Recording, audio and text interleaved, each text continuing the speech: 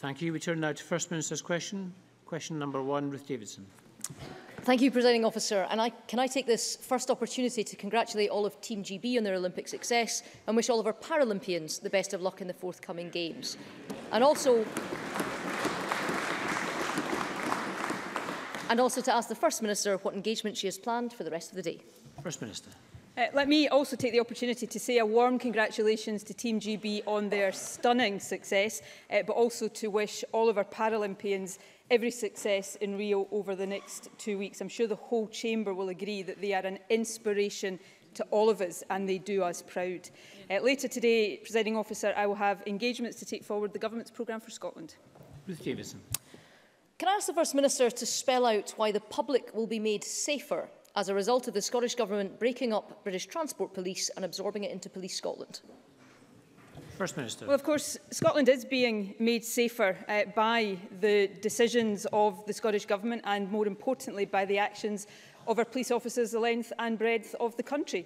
We have a situation in Scotland right now where crime is at a 41-year low, and I think that's a credit to police officers working in every single community across Scotland. Now, as Ruth-Davidson knows, responsibility for the British Transport Police is being devolved to the Scottish Government, and given that we have created Police Scotland and ensured an efficient running police service, I think there is a strong case to also include British Transport Police within that framework, while allowing them to continue to provide their specialist policing functions. Of course, this will be the subject of legislation in this Parliament over the course of the next session, as I announced on Tuesday, and I'm sure all members will want to participate in full scrutiny of that legislation. Ruth-Davidson. Similar to the programme for government on Tuesday, not a word there on either why or how it would improve safety with the change. And I think I know why, because since the Scottish Government first outlined its plans, I've received a series of emails from some of the 300 serving British Transport Police officers in Scotland. And let me tell the First Minister what some of them say. This from an officer with 9 years' experience. If this goes ahead, the effect on policing services would be horrific. We are a specialist force for a reason. Cross-border crimes would potentially become unmanageable. Another police officer with 17 years' experience said, like many others imposed on us, this is a ludicrous idea with no consultation on those actually doing the job in hand. And another with 24 years' service, I cannot understand why this decision can possibly be made without full consultation with the travelling public or even Police Scotland. Added to this, the British Transport Police Federation said this week that this change could leave the whole network unguarded. First Minister, why is the Federation wrong, and why are serving police officers who keep us safe on the railways wrong too? First Minister. We will fully consult and listen to all views. Let me quote the British Transport Police Federation just before this Parliament went into its summer recess. We are fully involved in the consultation process. In a blog in August, last month, the Federation Chair said, and again I'm quoting, it's fair to say we are achieving a healthy working relationship with the Scottish Government. So those are the direct views of the British Transport Police Federation. I'm sure there will be a range of views across the British Transport Police and the wider public about the right course of action to take, and we will consider that carefully. But let me direct very, very clearly the issue in Ruth Davidson's first question. She said, why? Well, integration will enhance railway policing through giving them direct access to the local, the specialists and the national resources of Police Scotland, while ensuring that they continue to carry out their specialist railway policing function and retain the expertise and the capacity that they already have, but within that broader structure of Police Scotland. I think that's the right steps to take, but as we take that step, as we develop the legislation that comes before this Parliament, then all members will have the opportunity to contribute, and I'm sure many members of the public as well as members of the British Transport Police will also take the opportunity to contribute as well. Ruth-Davidson. Well, the First Minister says she's consulting on this, but as she well knows, she's only consulted on how to carry out the takeover, not whether it is right to do so. And the First Minister should know that the British Transport Police themselves have laid out two other, more practical options that are still consistent with the Smith Commission. And the thing is, people might accept her reforms if the British Transport Police was failing, but the opposite is true. 83% of passengers say they're satisfied with the levels of safety on Scottish trains, which is above the levels seen in England and Wales. And no wonder, because crime on our railways has halved. So why is the Scottish Government imposing a reform that the police don't want on a system that doesn't need to be tampered with? First Minister. I think I've set out very clearly the reasons why we think this is the right thing to do. Why is this decision on the table now? It's because of the devolution of responsibility for the British Transport Police. As Ruth-Davidson rightly says, that was a cross-party consensus within the Smith Commission. Specialist railway policing expertise and capacity will be maintained and protected, allowing the British Transport Police to continue to deliver the excellent levels of service that Ruth-Davidson has just said they deliver. And of course, crime on our railways, just like crime across our country generally, is falling and is at some of its lowest levels. But by integrating the British Transport Police within the wider Police Scotland structure, we also give the Transport Police access to that specialist and national resource that Police Scotland have access to. Now, that appears to me to be a common sense way of proceeding. Perhaps it's so common sense that that's why it eludes the Conservative Party. But as we go forward, Presiding Officer, we will continue to engage with the British Transport Police Federation, and I would remind Ruth-Davidson that they appear to think that they have a good working relationship with the Scottish Government. I'm not suggesting that that means they agree with everything that we're suggesting we want to do, but we continue to talk and engage with them. And I think that's the right way to go forward. And all members of this Parliament will have the chance to contribute in the legislative process as normal. Ruth-Davidson. The shortened version of that is the First Minister thinks she knows better than police officers. But the fact is, well, it's very hard to escape the conclusion that when it comes to the Scottish Government, good practice always plays second fiddle to pretty shoddy politics. Because the Scottish Transport Police Federation doesn't want this. Rank-and-file officers on our railways don't want this, and the public sees absolutely no need to change. But, just as with the single police force, the SNP government wants to grab more control and wants to ram this through regardless. Last week, the First Minister unveiled a massive listening exercise. But today she's turning a deaf ear to our police. Her government has made enough mistakes with police reform. Why won't she listen to those who are trying to stop her making another? First Minister. Well, firstly, this is the government that has protected 1,000 extra police officers on the streets of Scotland, while the Conservatives south of the border have decimated police numbers on the streets of England. Point one. Point two, because of the dedication of our police officers, crime in this country is at a 41-year low, and I think it's important to remember that and to give credit to our police officers. But, you know, we're always told by Ruth-Davidson that the Tories are going to be a strong opposition. I have to say we've not seen any evidence of it yet. But then she comes to this Parliament and suggests that this government can just ram through, to use her quotes, legislation. She's always telling us we're a minority government, so if we want to get it through this Parliament, we'll have to persuade people of that case. That's what we will seek to do.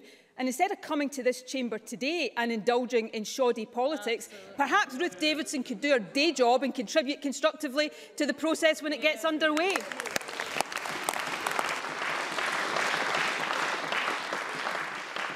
Question number 2, Kezia-Dugdale. Thank you. To ask the First Minister when she will next meet the new Prime Minister.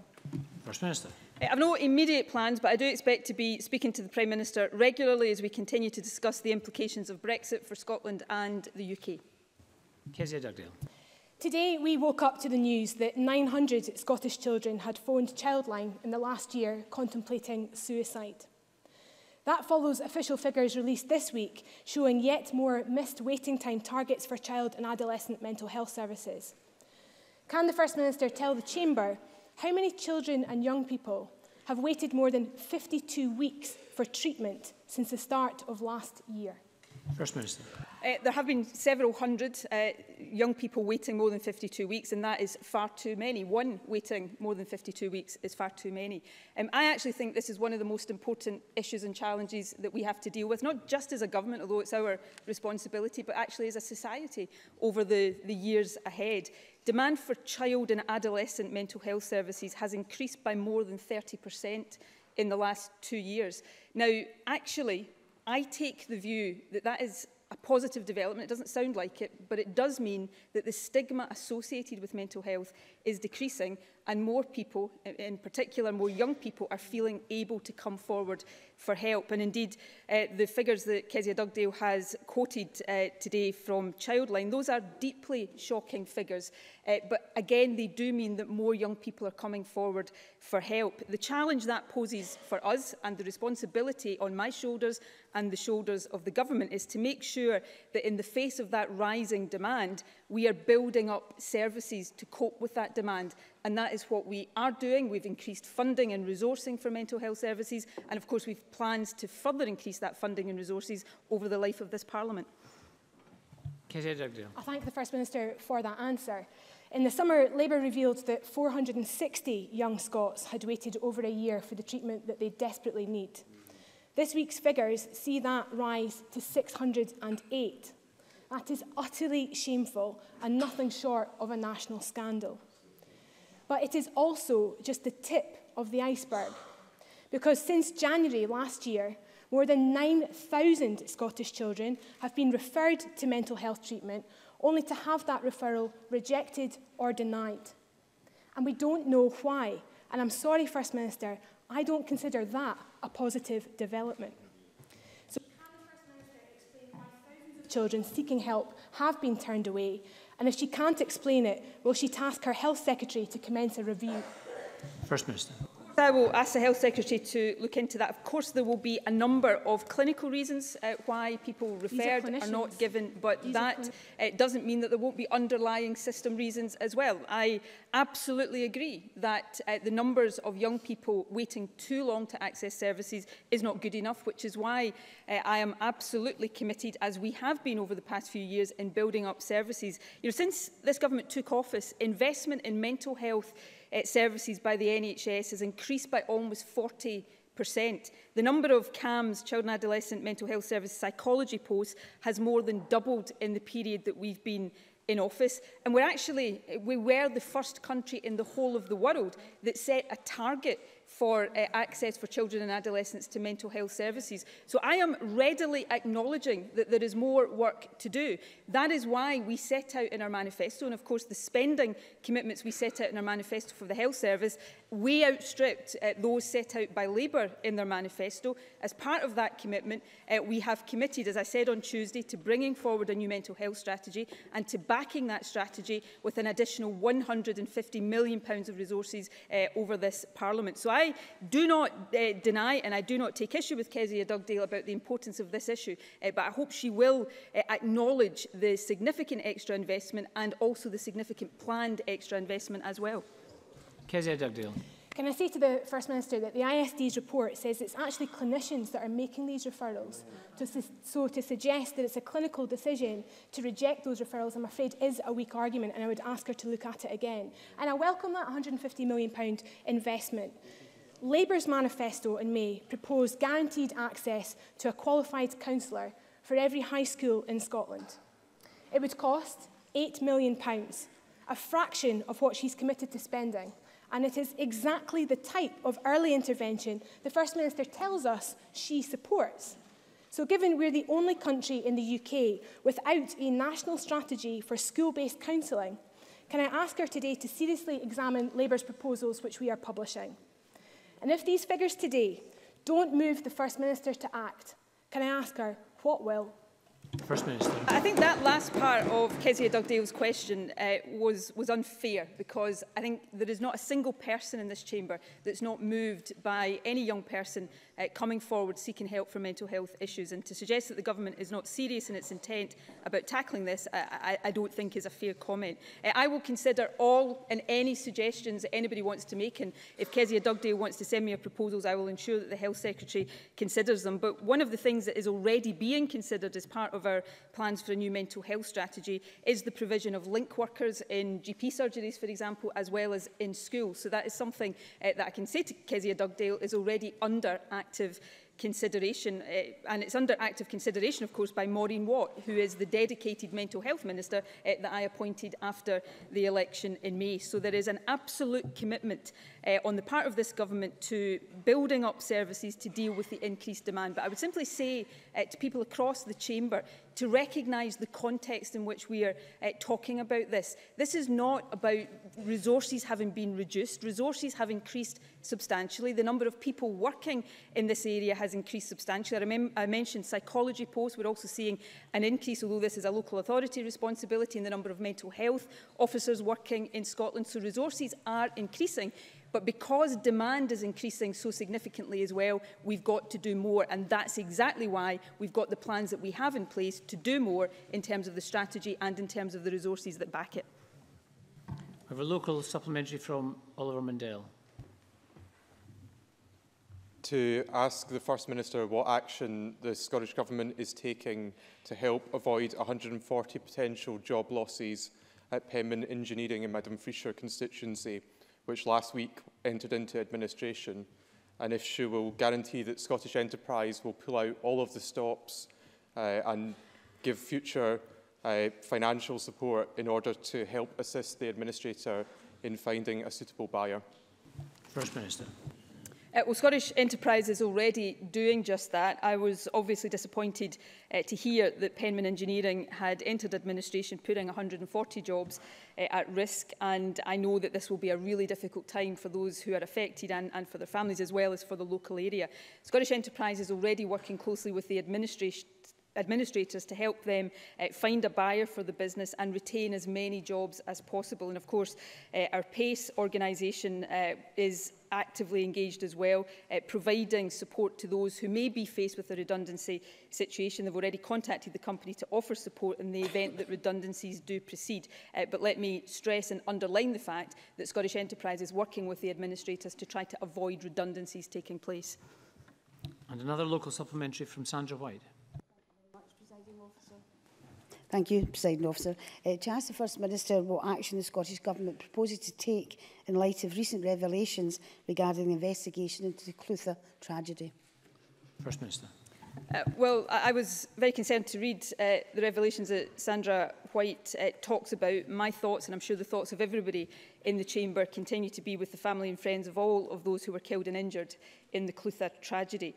Following the publication of the AAIB report into the tragedy, the Crown Office is conducting further investigations into some of the issues raised by that report. It's also the case that a fatal accident inquiry will be held as soon as possible. And it's absolutely right that all of the evidence can be vigorously tested in a public setting and then be the subject of judicial determination. The Crown Office will continue to keep the families advised of progress with their investigation, and I would finally say that given the scale of this tragedy, given the impact it has had on so many lives, and indeed the city of Glasgow, it is absolutely vital that the families affected get the answers that they so much deserve. Question number 3, Patrick Harvey. To ask the First Minister when the Cabinet will next meet. First Minister. Tuesday. Patrick Harvey. I was disappointed earlier this week that the First Minister's colleagues at Westminster were unsuccessful in persuading the UK Government to take action on the scandal surrounding Scottish limited partnerships, legal entities which are openly marketed as tax avoidance vehicles and which have been associated also with corruption and money laundering. This is a scandal which the Greens first raised last year in the Chamber, and since then there's been growing attention to it, including investigative journalism by the Herald and now a campaign from Oxfam in Scotland, who are calling on all politicians to back their statement against tax avoidance in general and calling for action on Scottish limited partnerships in particular. The Scottish Greens support that statement. Will the First Minister give her backing to it as well?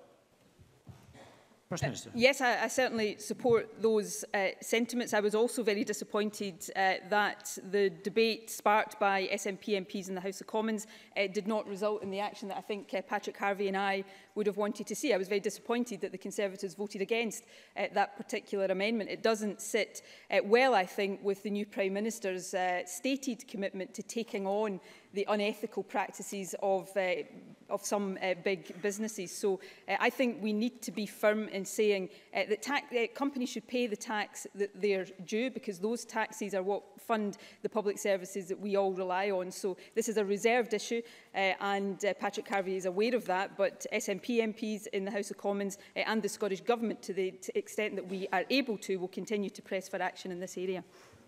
Patrick Harvey. I'm glad to hear that answer, and I hope that the Scottish Government will be vociferous in rattling the cage of the UK Government in this matter. I know that my colleague Andy Whiteman is in correspondence with ministers about this as well, and I hope every opportunity will be taken to use devolved responsibilities also where they connect with the issue of tax avoidance.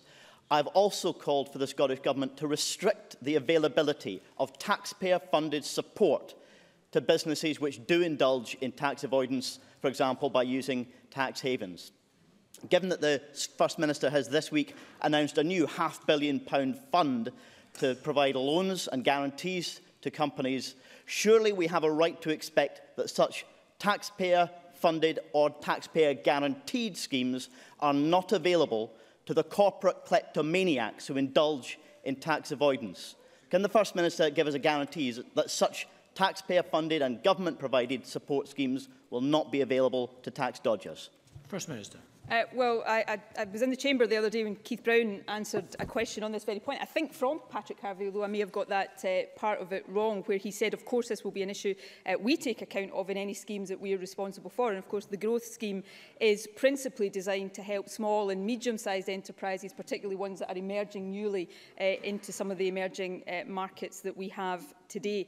We will continue to press the UK Government to do and to take action on the issue that Patrick Harvey raises, as well as the actions that I've already spoken about on the part of SNP MPs. He might be interested to know that the Finance Secretary wrote to Greg Clark, the Secretary of State for Business, Energy and Industrial Strategy last month, to ask that SLPs be included in the Central Register of People with Significant Control as part of the Small Business Enterprise and Employment Act 2015. So we will continue to press the UK Government to take action where they have responsibility, and where we have responsibility, we'll continue to act accordingly. And the last point I would make, of course, which I know is a point that has been made in the Chamber many times before, that where we do have tax responsibility, we've put in place some of the toughest anti-tax avoidance measures of anywhere in the world.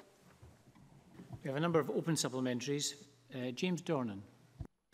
Thank you, Presiding Officer. Last week, Ruth-Davidson's office issued a comment on Christian Allard, the former MSP, questioning his right to comment on issues in his home constituency due to the fact he was an EU citizen. But rather than immediately apologise and withdraw the deeply offensive and xenophobic remark issued from her office, Ruth-Davidson first asked her spin doctor to apologise, and when pushed, she last night issued a contemptuous, sarcastic response which in no way acknowledges the seriousness of the issue. Does the First Minister agree with me that, in the tense political climate caused by the EU referendum, all politicians have a duty to lead by example and set the right tone for political debate, and that Ruth Davidson should issue a personal public apology without further delay? First Minister.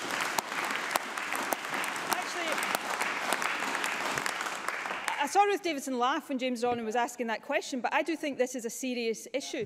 The remarks that were made about Christian Allard from Ruth Davidson's office, suggesting that an EU citizen, even though they live here and contribute here, doesn't deserve a say about the community they live in, I think are unacceptable. And in the current climate, political leaders do have a responsibility to help set the tone. You know, we heard this week that the Home Secretary has had to assure the Polish government that they were taking seriously the concerns about hate crimes committed towards Polish citizens in the UK.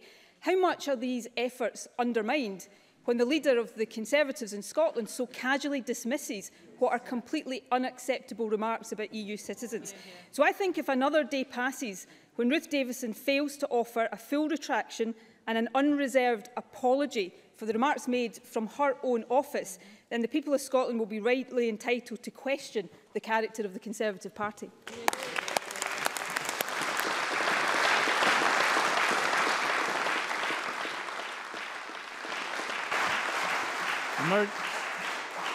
Murdo Fraser. Thank you, Presiding Officer. During the parliamentary recess, we saw the publication of the GERS figures, which demonstrated that there is a union dividend worth £1,600 for every man, woman and child in Scotland, equating to more than £7,000 for a family of 4 in 1 year. The First Minister claims to be concerned about the impact of austerity. Why would she impose this super austerity on Scottish families by taking this money away from them? First Minister. Well, I know that the Conservatives are desperate to talk about anything right now except the uncertainty that they have visited on the Scottish economy in the form of Brexit.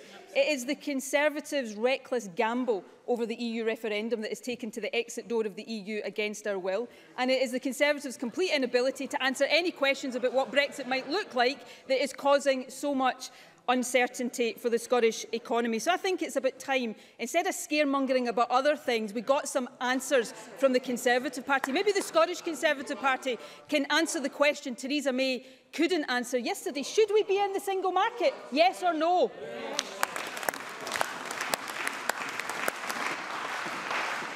Liam MacArthur. Thank you very much, Presiding Officer. Earlier this week, the First Minister, in her legislative programme, referred to the development of a strategic action plan reflecting the significant possibilities in terms of oil and gas decommissioning that will require facilities around the country. She may be aware that Lyoness, in my own constituency, is under consideration for the development of such proposals. Can she, I think, drawing on the deep water harbour at Scapa Flow, and indeed the proximity to the North Sea, which WWF have said makes environmental sense. Can you give an assurance to me and to my constituents that in developing the strategic action plan, Scottish Enterprise will fully reflect the skills, the resources and the opportunities for development of those facilities in that action plan? Thank you. First Minister. Yes, I'm delighted to give that assurance. In fact, I will ask the Chief Executive of Scottish Enterprise to arrange a meeting between relevant officials there and Liam MacArthur in order that the very legitimate and valid points that he's raised today are fully incorporated in that action plan. Question number 4, Jenny Gilruth. To ask the First Minister whether the Scottish Government will provide an update following the first meeting of the International Council of Education Advisers. First Minister. The first meeting of the International Council of Education Advisers was very successful and also extremely helpful. The advisers were able to share their wide experience of working in education systems around the world. The discussion was wide-ranging, but it had a focus on Scotland's 20 aims of excellence and equity for all children. Going forward, the Council will look in more detail at capacity building, collaboration and closing the equity gap, and it will meet again in plenary session in February. Jenny Gilruth. I thank the First Minister for her response. Teachers in the 21st century need to be critically informed with professional values, knowledge and actions that ensure a positive impact on learners and learning. Not my words, but those of the General Teaching Council for Scotland, the body which sets the professional standards for teachers in Scotland. Does the First Minister agree with me that head teachers and local authorities must work collaboratively in planning appropriate professional learning opportunities for all staff, thereby ensuring that teachers can engage with educational research to develop teaching practice and thus contribute to closing the attainment gap? First Minister. Yes, I do agree with that. Ensuring that our teachers are supported to have opportunities for professional development is absolutely central to giving children the best quality education possible. Indeed, that's why this year we're investing £1 million in masters level training for teachers. I agree with the General Teaching Council that collaboration and high quality professional learning opportunities are important, and teacher professionalism and school leadership will feature strongly in both the National Improvement Framework. It already does feature strongly in the National Improvement Framework and Delivery Plan that was published by the Deputy First Minister in June. So this, in fact, was one of the key themes of the discussions at the Council last week, was the importance of supporting teachers to develop professionally as much as possible. Liz Smith. Could the First Minister confirm whether her international panel of experts has provided the evidence that shows that there's a very strong link between educational attainment rising and greater school autonomy? First Minister. Well, the Council met for the first time last week, and we are asking it to advise us and give us the benefit of its expert opinion on a whole range of issues. But there is evidence about the link between school attainment and the amount of autonomy that individual head teachers have. That indeed is why in the governance review that John Swinney will publish next week. One of the key themes of that we will then consult upon is how we empower head teachers and have much more responsibility on the part of head teachers in our schools so that they're able to drive the improvement that we need to see. So our Council of Education Advisors will of course advise us on the best ways of doing that as we go forward and scrutinise our plans, but that link is one that I think we've already accepted previously in formulating our plans so far. Ian Gray. It emerged this week that the only educational advice underpinning the Scottish Government's national standardised assessments amounted to 4 emails from 2 educationalists, and that most of their advice was not in fact taken. So even at this late stage, will the First Minister undertake to ask the International Council to examine and advise on this central policy? First Minister. The Council will advise us on all of these issues, and it will do so on an ongoing basis. I have to say the last time I looked, although the way things change in Labour I could be forgiven for missing something, the last time I looked, Labour supported the approach we were taking on standardised assessments. Standardised assessments, as I've said repeatedly in this chamber, are not tests. They are assessments to inform the judgments teachers make about the performance of young people. And it's important that they exist, I think, to make sure that that judgment is being informed in an objective way, and that then we are given from that information that allows us to assess what the attainment gap is and set targets to close it, so that we can be accountable to this chamber and to the wider public for the commitment we've given around closing the attainment gap. I'm absolutely determined that we will do that. We will take advice from our council and indeed from others, but we will be unwavering in our commitment to deliver the best education for all young people across this country. Question number 5, Gordon Lyndhurst. Thank you, Presiding Officer. To ask the First Minister what measures the Scottish Government is taking to reverse the reported decline in inward investment, including as a share of the UK total. First Minister. Well, we're looking in detail at the recently published Department for International Trade figures, which showed a small decrease in inward investment to Scotland over the past year. These figures have a very different methodology from the more specific foreign direct investment figures published by Ernst & Young in May. The EY survey has placed Scotland in the top 2 locations for foreign direct investment outside London for the last 6 years. And it also showed that 2015 was a record year with 119 foreign direct investment projects secured, a 51% increase over 2014. And that reflects the important role that SDI plays in attracting inward investment to Scotland. Scotland remains a highly competitive business location, but one of the key reasons inward investors come to Scotland is to get access to the single market, and that's why it's so essential that we retain that. Gordon Lyndhurst.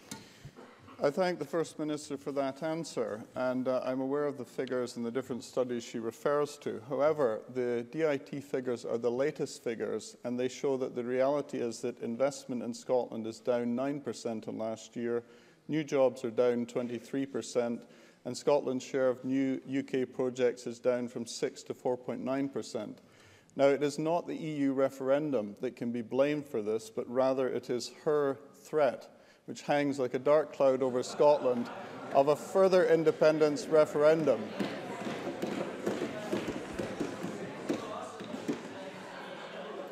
Now, the question is, the people of Scotland have spoken in plain English. No means no. When will the First Minister accept that? First Minister. Well, the EY figures are for the calendar year 2015. The DIT figures are for the financial year 2015-16. So there's a difference of a few months in that. Now, let me just wonder, what was the uncertainty hanging over the Scottish economy in the latter part of financial year 2015-2016. The only uncertainty that was hanging over the Scottish economy at that point was the looming referendum on EU membership. I still remember 2014 when the Tories went all around this country telling people that voting no was the only way to secure European Union membership, and now they're trying to wriggle off the hook because they have put that membership in such jeopardy. The uncertainty facing our economy now is the reckless gamble of the Tories in taking us to the EU exit door. And, you know, for those who've caused the problem, to try to blame those of us trying to find solutions is a bit like an arsonist trying to blame the fire brigade. The Tories should be utterly ashamed of themselves.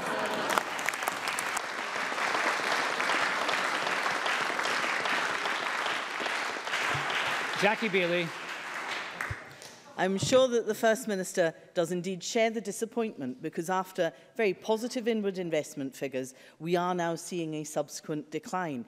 We can argue over whose figures are right, but it is the case that inward investment projects are down, jobs generated are down, and when compared to the rest of the UK, we appear to be doing less well. Now, I absolutely disagree with Gordon Lyndhurst. It is not a question that Brexit has no impact, but it is the impact of both Brexit and continuing uncertainty over a potential referendum that has an impact on inward investment.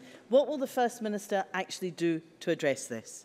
You see, it's not that long that Jackie Baillie did agree with Gordon Lyndhurst, because she also travelled Scotland in 2014, telling us that we had to vote no to protect our European Union membership, and she really should reflect on that. Now, let me address directly the issue of inward investment, because Scotland is a success story in inward investment. The EY reports going back 6 years show that. In the new climate that we're in, we're going to have to work even harder to attract inward investment. That's why I announced in the programme for government the new investment and innovation hubs that we're establishing in London, in Dublin, in Brussels. That's why we are supporting Scottish Enterprise and SDI. It's why we're announcing all of the initiatives we're announcing to support the economy. But, you know, Jackie Baillie can stand there and talk about uncertainty. The problem for Labour is there's one certainty right now if Labour doesn't get its act together.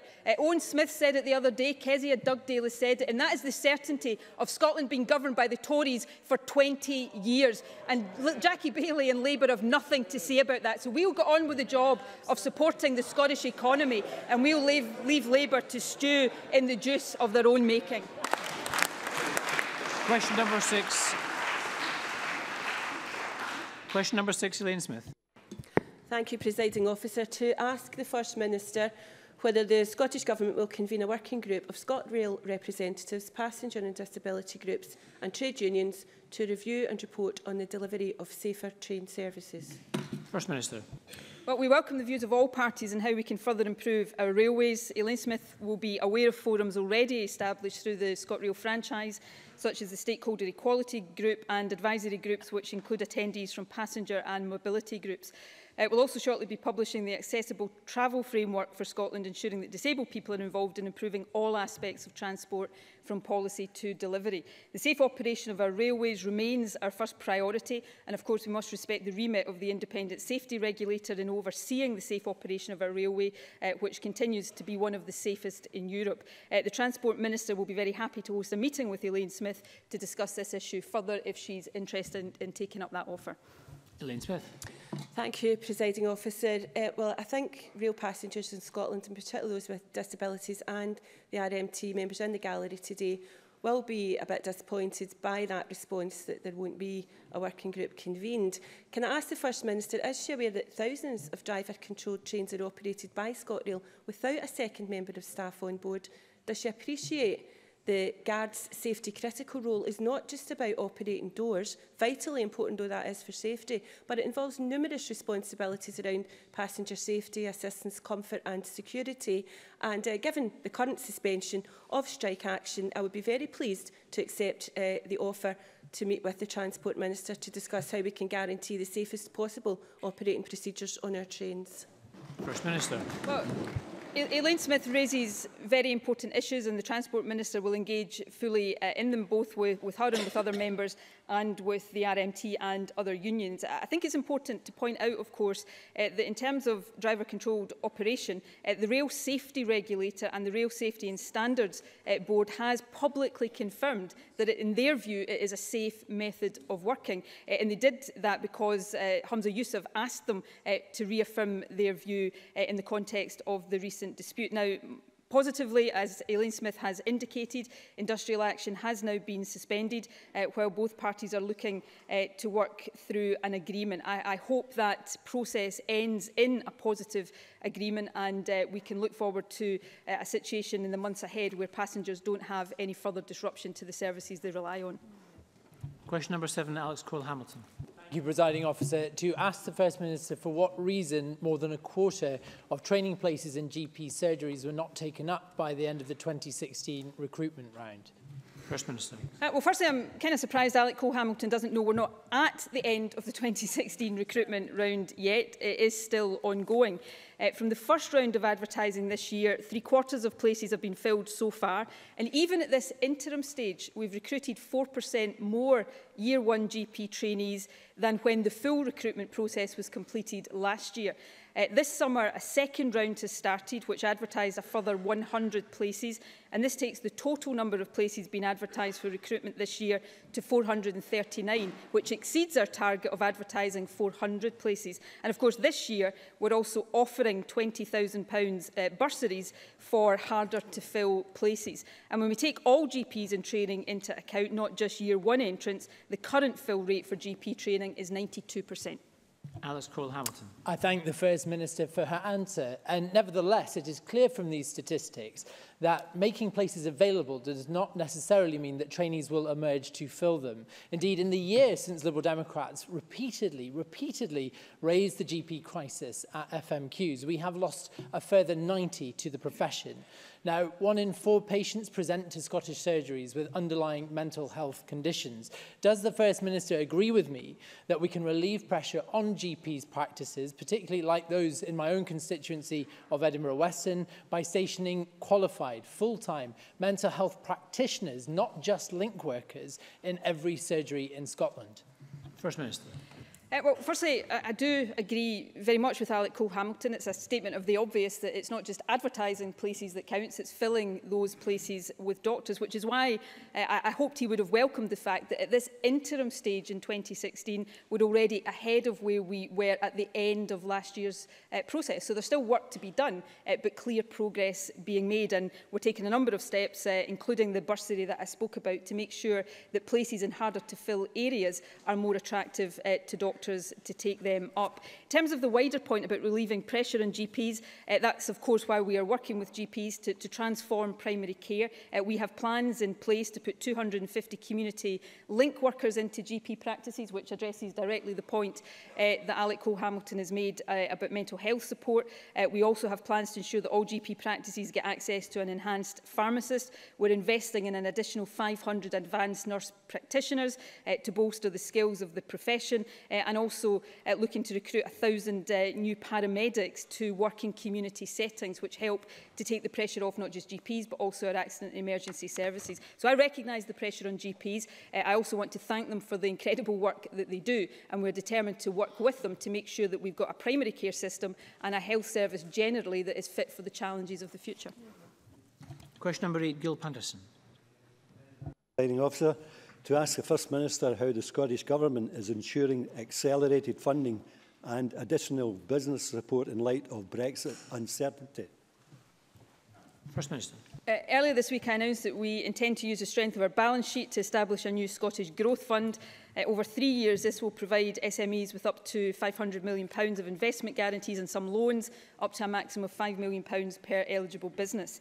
I also announced 16 projects that will support and create employment as part of our £100 million capital investment package. They include a £20 million investment in energy saving measures for homes and public sector buildings, £23 million to upgrade the higher education estate, and £10 million that will go towards local economic development projects across the country. And all of that spending, of course, is accelerated into this financial year. Responding to the Federation of Small Businesses, we've also created a new single point of contact for businesses in Scotland, enabling individual companies to submit any questions or concerns they have about the impact of Brexit. Gil Patterson.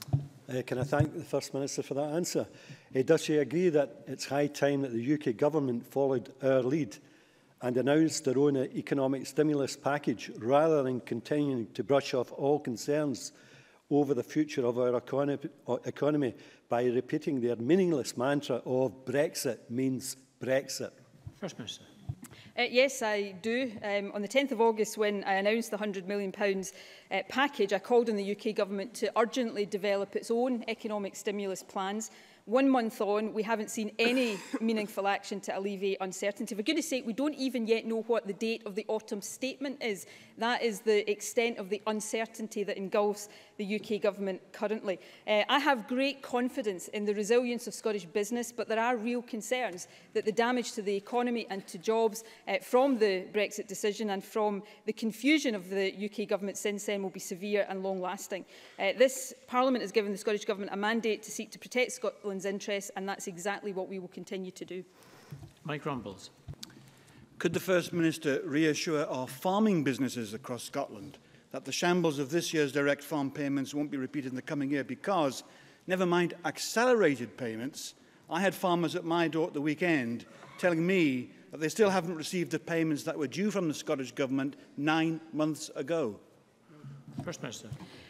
Well, as we have said previously, we acknowledge our shortcomings when it comes to making payments to farmers this year, and we have apologised for that, and I do that again today. In terms of where we are as of the 5th of September, of 18,300 eligible farmers, over 17,700 have got a payment, over 17,400 have been paid in full, and we've paid loans to those who are still awaiting the payment. Of course, Fergus Ewing will make a full update to Parliament next week on the 13th of September, and as well as giving an update on payments for this year, he will also set out our intentions in terms of the 2016 payments.